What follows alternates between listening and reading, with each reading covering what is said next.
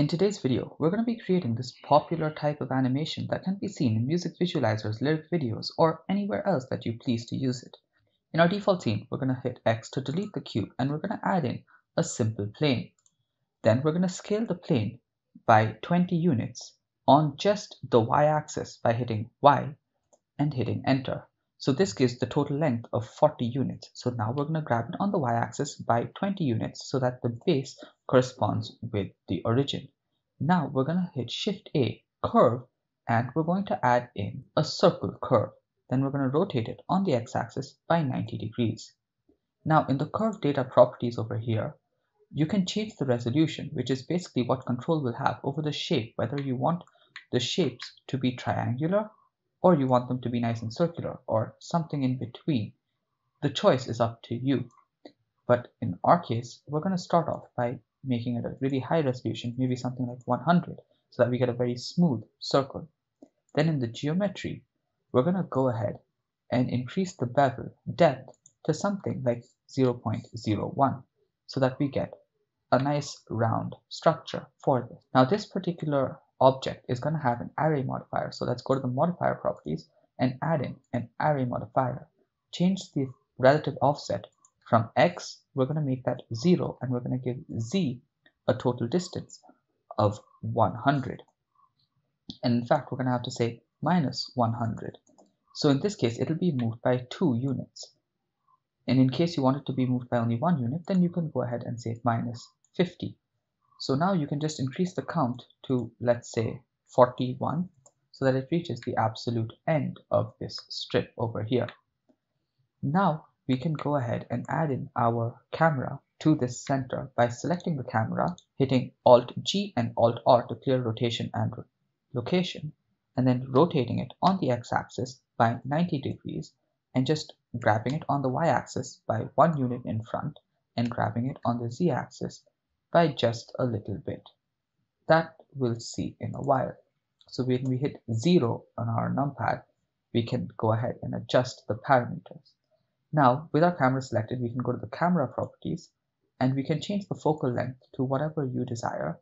I like a low focal length, so I'm going to go ahead and place something like 18. Now what we're going to do is we're going to animate these rings going towards the camera. And that's basically all the animation that there's going to be. So let's increase our timeline over here. Go to frame number 0 and hit I and hit a location keyframe.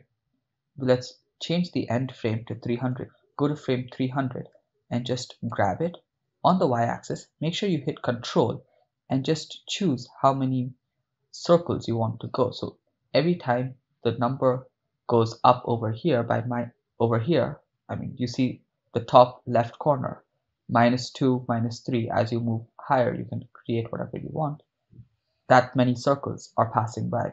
So let's say we can just type in fact, -12, so that 12 circles pass by, and that determines the speed at which it moves.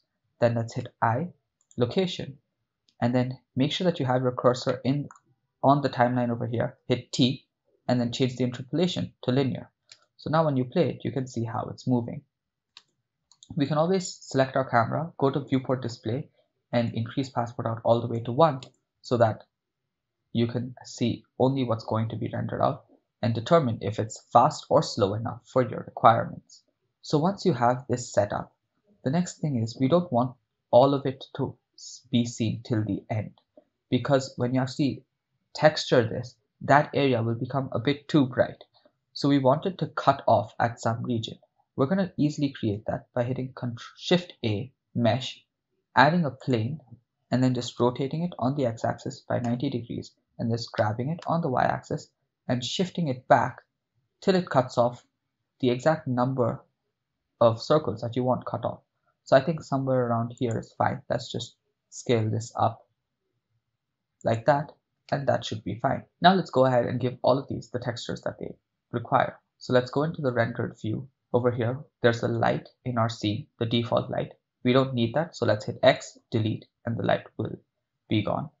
We also don't require our background to be this gray color, so in the world properties, we can go ahead, select the color, and bring it all the way down to black. Then let's select our rings and give them a new material. The material is going to be fairly simple.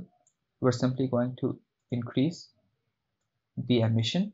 Let's increase the saturation to something like 0.5, and the hue, you can honestly make it whatever color you want, maybe saturation of 0.6, and now you can make the hue any hue you want.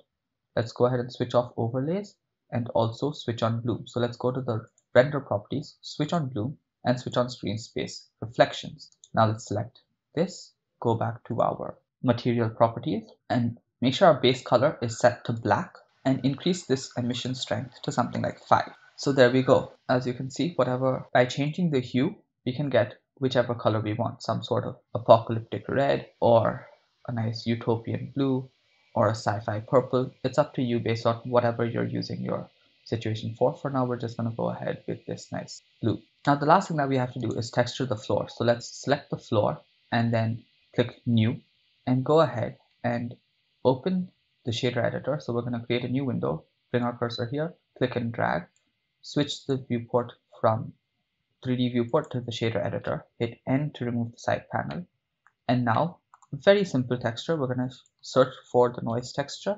We're going to hit Control T with the node wrangler switched on. If you don't have node wrangler, just add in a mapping and a texture coordinate node, then connect the object into the vector and the vector into the vector, and then search for a color ramp, place the color ramp in right over here, connect the color of the noise texture into the factor, bring this slider in quite a bit, and connect this color into the roughness. Along with that, let's go ahead and increase the metallic to a really high value, almost 1 but not quite 1. And then, since our plane was stretched on the y-axis by a lot, we're going to have to go to the scale in the mapping and just increase that as well. So increase that to something that you think is nice. So I think 120, because I want the effect to be more or less stretched in the x-axis. So I think 120 seems nice. And lastly, this black, I don't want it to be completely reflective, so I'm just going to increase this up to a nice gray. I think that looks nice for me. And for these regions also, I will just bring it down by a little bit. Not too much, just a little bit. And there you go. And now you have your animation. It's perfectly looping animation.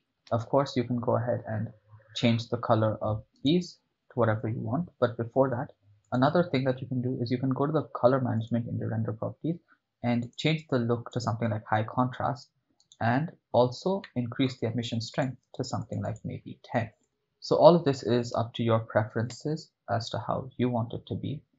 If at all you do want, you can always duplicate your color ramp over here, put this color right in there, change this to a complete black and this to a complete white, then search for the bump node, plug the color into the height, reduce the strength a bit initially, and connect the normal into the normal, 0.02 I think, and yeah, that'll give it a little bit more character, maybe 0.03. So there you go. This is our final animation. I will also change this. I think I like this as well. So it depends on what your use case is. So have fun with this, create whatever you feel like. I hope you learned something, and until next time, stay creative.